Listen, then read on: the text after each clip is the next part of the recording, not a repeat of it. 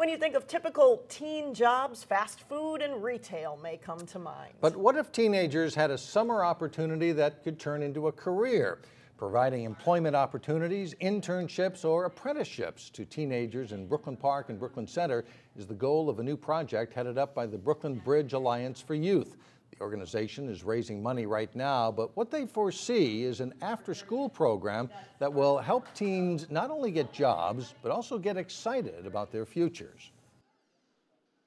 We want young people to get connected, or better yet, sparked about what's possible for them after high school, right? So we know when young people get a job or get an opportunity to job shadow the police chief, their vision is much farther than just the job and the money in hand. Their vision becomes, I've got to graduate from high school. I want to get certified to become a law enforcement officer.